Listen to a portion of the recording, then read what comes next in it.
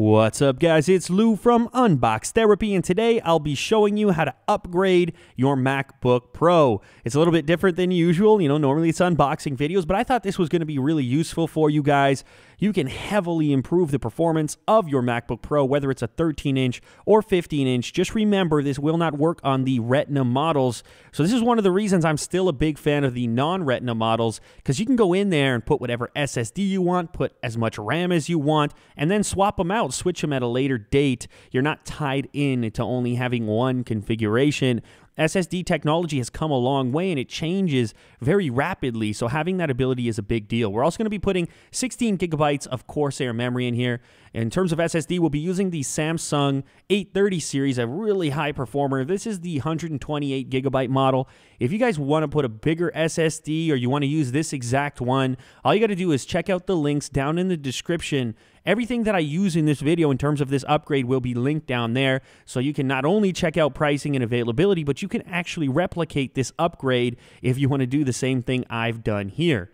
In terms of the actual process, it's pretty easy, at least to me. I don't know, I've done this a couple of times, and it can be intimidating at first. You can get this little bottom plate removed, and then when you get inside the MacBook Pro, you're kind of like, uh-oh, where do I go next? But ultimately, it's just about confidence, and it's about being gentle and not forcing anything, and just, making intelligent assumptions. I guess that's how I want to put it. But if you guys need more detailed information than what's being provided in the video, which is kind of vague, I'll put a link in the description to full high-res photos and a teardown, so you can follow that along with the video. Hopefully, that can help you get this process done yourself. It's easier than you think. So the first thing to do is to remove the battery power from the logic board. That's the first thing I did. You just unclip it. Pretty easy to do. That just makes sure that you're not having any power getting pushed through to the logic board while you're working on it. In this particular upgrade, we'll be keeping the traditional hard drive and using an adapter like this. This fits into the optical drive bay and allows you to install a 2.5-inch drive, whether it's an SSD or even another traditional hard drive,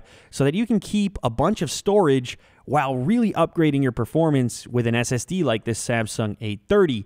This is a 128 gigabyte drive. As you guys know, in the SSD world, things are a little more expensive, so getting your operating system and applications onto an SSD can really improve the performance of your system. It's an amazing upgrade comparative to the price. And then you can still keep your traditional hard drive for media and larger files. That performance doesn't really benefit in a big way, if you guys know what I'm saying. So what you want to do here is remove all the ribbon cables connecting the optical drive and the traditional hard drive to the motherboard or logic board in the Apple world. Then you're going to need to remove the traditional hard drive, even though it's only going to go back into the location where it came from. As I said earlier, guys, you are going to want to look at the high-res photos provided through the link in the description. If you actually do this, I'm hoping that you can use this video along with those sort of as a companion to make you feel more comfortable about doing this upgrade yourself. So if you're like me and you rarely use the optical drive on your system, removing it and using one of these adapters is a fantastic way of improving the functionality of your system in many ways. Like if you want to go with 2 SSDs, you could get a performance RAID. You could use it for redundancy by having a backup drive that's actually right in the system. There's just a number of ways to really improve the functionality of your system by doing something like this. I'm really a big fan of this, and it's the main reason that I still like the older design of MacBook Pro. Yes, it's a little bit thicker. It's not quite so thin, but having this ability to pick the latest and greatest in terms of SSDs and install them whenever you like with just, a half an hour of time and removing a couple of screws, to me, that is invaluable, especially for a pro user who is constantly looking to upgrade performance and also looking for redundancy and backup. On the adapter, you will need to install 2 screws to secure the SSD on the bottom. Other than that, it's pretty simple. You reinstall it the same way as you took out the original optical drive, and then you'll tighten down the traditional hard drive back into the location it came from. So as you can see here, we're completely finished. We have 2 quick drives installed. Well, one much quicker than the other, but both running on SATA 3. And what this means is that we're going to get great performance and still have a bunch of storage. So we can use that for backup, media files, everything that I said before.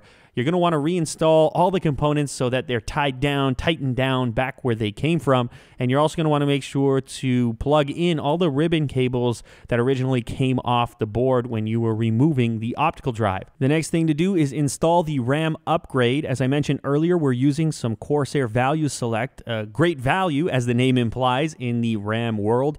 This is 16 gigabytes of DDR3, and as I mentioned earlier, if you want to replicate this upgrade, you can use the exact same RAM, and I'll link it down in the description so you can be sure that it works. In my case, I've booted the system after this video, of course, and made sure that it's performing as it should. So definitely check out the link in the description if you want to pick up some Value Select, 16 gigabytes or otherwise. Now, after everything's installed and you boot up your system, remember, you can still boot to your traditional hard drive because it's still got your files and your OS on it.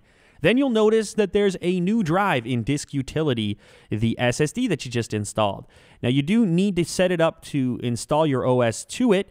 You have to give it a name as well as format it. This is for obvious reasons. In this case, we'll be formatting it Mac OS Extended Journaled. And at this point, I do want to mention that the easiest way I found at this point here, once you get to the end of replicating your installation, is to clone it over to the SSD. So I used a program called Super Duper, and all you do is you do a straight clone from your traditional hard drive to the SSD, assuming it'll fit.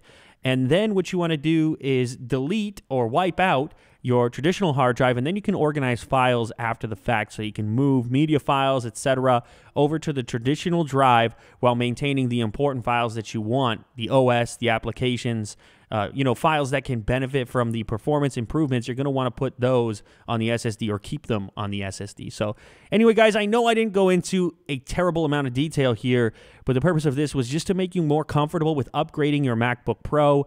This will work for either the 13-inch or 15-inch. I've linked in the description the SSD as well as the RAM that I used and the drive bay adapter so you can get rid of that old school optical drive and actually start using that space for something mission critical like an SSD, more storage, a RAID, a backup drive. There's really so many things you can do. So this is a major reason to pick up one of the non-retina model MacBook Pros. Anyway, guys, I hope you enjoyed this video. If you found it helpful, useful, entertaining in any way, please remember to leave a like and favorite down below as it does help out a bunch.